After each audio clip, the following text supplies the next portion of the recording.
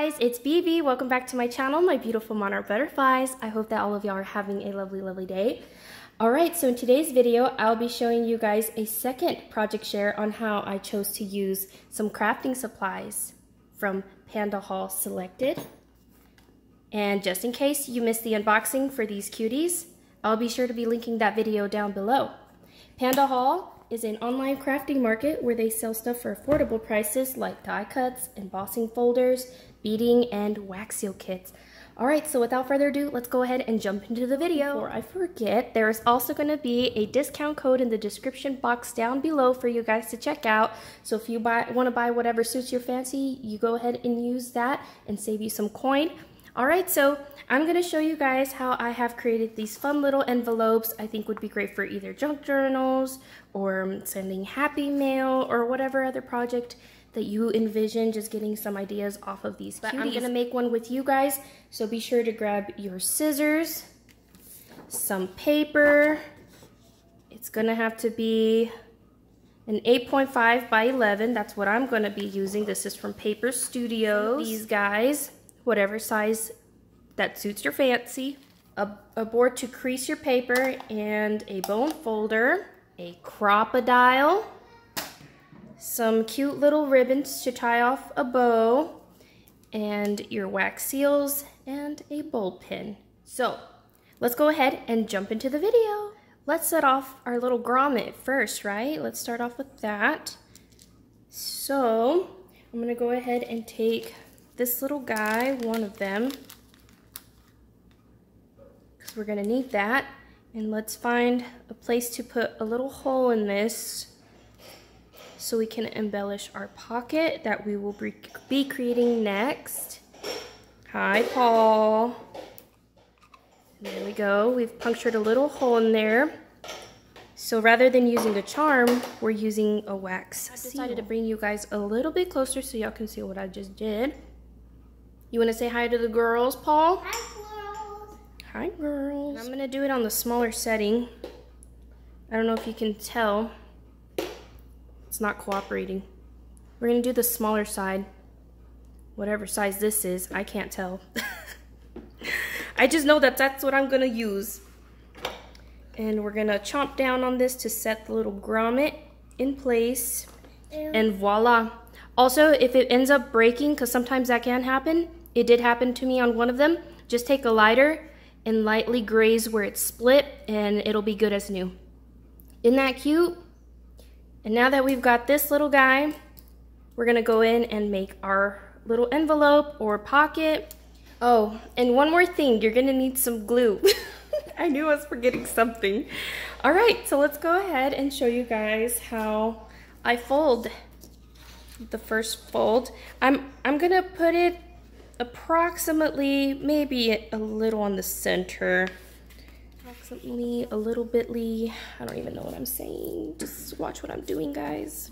All right, so now I've creased that, and then I'm gonna go in with this other side and almost put it down the middle as well. So you want a little bit of overlay because that's where you're gonna be gluing, okay? Just like that. Well, I'm sure you guys have done this, but you know, I'm just gonna share with you guys because I think this is too cute. And then we're gonna crease there, and look how cute it's looking. I've even sent Happy Mail like this, literally being my envelope for some Happy Mail.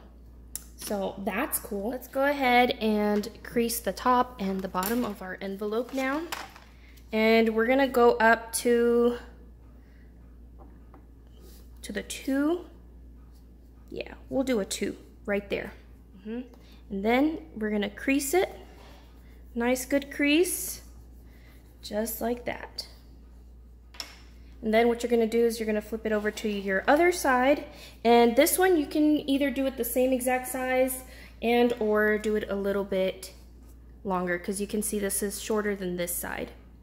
Very slightly, but there's a little bit of a difference. So I'm gonna go one line up. And then I'm gonna crease it there, just like that. And now you've got your creases on there. And now I'm gonna show you guys where to cut. Let's start off on the shorter end Now you're gonna cut here, just like this. See what I did? I cut right into that crease. Doing a little angle action there, you see? Just like that. Sorry for the shaking, I can't help it. Then you're gonna flip it over to the shorter sides, leaving the center. So we're gonna cut this off because we don't need that, and maybe you can save it for another project. These little pieces here, these little scraps. And then chomp, chomp, snip, snip. Then you're gonna take it to the other side, which is your longer end, and you're gonna do the exact same thing. Just like that. And then you're gonna snip off the ends, leaving again the center.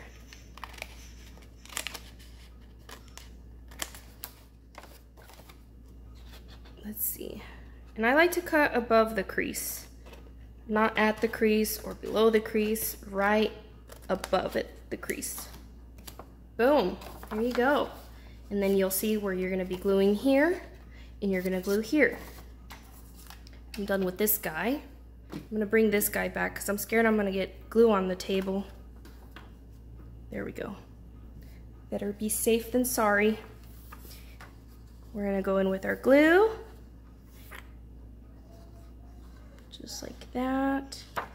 And how cute, like your friends are gonna love this. Oh yeah. And then you're gonna glue the bottom. That's not the bottom. Oops, oops, oops. That was not the bottom. This is the bottom. Yeah, because it's shorter. There we go. Then you're gonna do this. Smack, smack, smack. And then you're done. I'm just kidding. We still got a few little steps to go through, but we're almost there. So then you do your little flap over like this while that's gluing. And honestly, you can use a slot punch here to make like a little divot here, you know, but I'm not gonna do that today. We're gonna skip that. And I'm gonna go in with my crocodile again, and this time I'm gonna go in with this side, the bigger hole, to make two little holes in which our ribbons are gonna go through. So like that, right? So super cute. And then the hard part, trying to pick out what ribbon is gonna look best with it.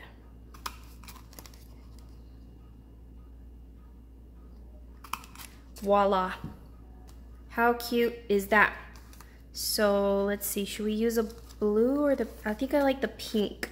We're gonna do pink because it's so super cute. Just like that. Ah! Take two. Alrighty. Then we're gonna tie off a sweet little ribbon like that. And then you can just pretend there's bunches and bunches of Happy Mail inside. Little goodies, maybe for die cuts, or maybe share some lace with a friend. Whatever, stickers, how cute would that be? And then I'm gonna go ahead and take my little matching wax seal, my little ball pin, if it'll focus. There we go. Cute, cute. Hopefully I don't poke myself. There we go. And then I'm gonna slip this little guy right in there like a cute little charm. And we're gonna close it up. I can't with my nails. All right, I'm back. Okay, and that's it, we're done. How cute was that and how fast? Like within a matter of minutes, you have a little pouch for Happy Mail. So you can embellish them just like that, and look how cute they are. You're ready to be sent out and to bring happiness. I love it. All right, you guys, thanks so much for having joined me in today's video. I hope that y'all enjoyed it. I definitely liked to bring you guys along for the process. And if, like I said, if you are interested, I will have the website linked down below. to all the wonderful items as well that I have used in today's video. A special code for you guys to use. And that is all for today. Y'all take care. Sending you all my love, and I will catch y'all on the next one. Bye.